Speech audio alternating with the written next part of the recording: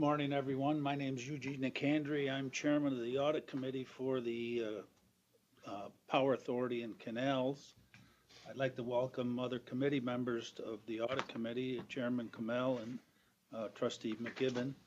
Excused our trustees Kress and Vicente. I'd like to welcome Trustee Trainer, who's sitting in this morning as well. And I'd like to welcome Gil and members of his staff who are also present. This committee meeting has been duly scheduled under the open meetings law of the state of New York, and I would call the regular meeting to order. The first item on the agenda is the approval of the proposed agenda, which has been circulated to the committee members.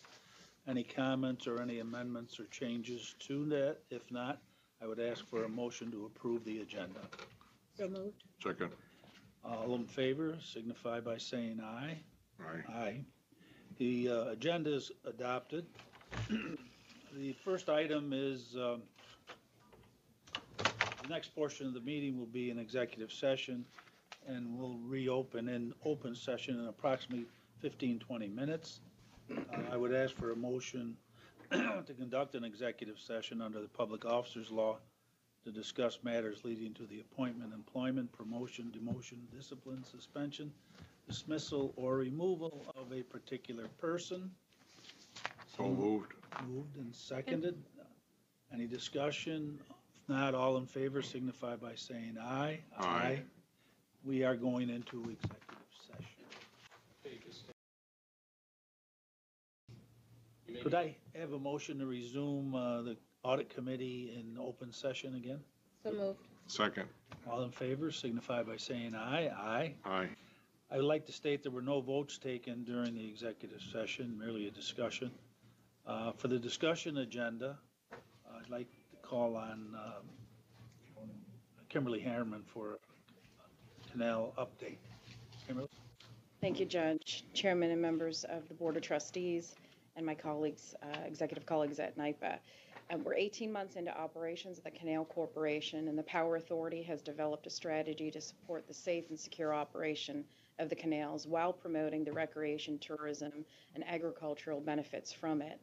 We've learned much during this time, including where original strategy and approach needed to pivot, and where such is working as planned. In general, most business units have provided or are moving to provide support to canals in the form of a shared services structure, which is not dissimilar to that provided by the Thruway Authority. Others, for example, such as finance and human resources, are implementing back office functions for canals where efficiency and economy warrant, and in other instances are working with the Canal Corporation to ensure adequate in-house staffing. Operations is following a shared services approach with critical similar responsibilities such as EH&S and dam safety being managed by NYPA personnel who can provide expertise and operational economy. Legal, risk, IT, and corporate communications are all providing services to the Canal Corporation through our NYPA resources, and the remainder of public and regulatory affairs is providing supplemental resources to internal canal staff in the areas of government and community affairs as well as legislative management. To sum up, we will continue to operate the Canal Corporation and refine the model in accordance with the expertise as well as the strategic vision of the canals to ensure it is safe and secure for all residents who live near, enjoy, or recreate upon the canals. Anybody have any questions of Kim? So big picture, Kim, a year and a half later, we're where we thought we would be. We're tracking and trending in the direction we anticipated. Yes. Okay, great. Thank you, Kim. A no vote is necessary on that. That's just an update. But the next meeting is September 27th, 2018 of the committee. I'd ask for a motion to adjourn the meeting. So moved. Second. All in favor? Aye. Aye. We are in adjournment. Okay.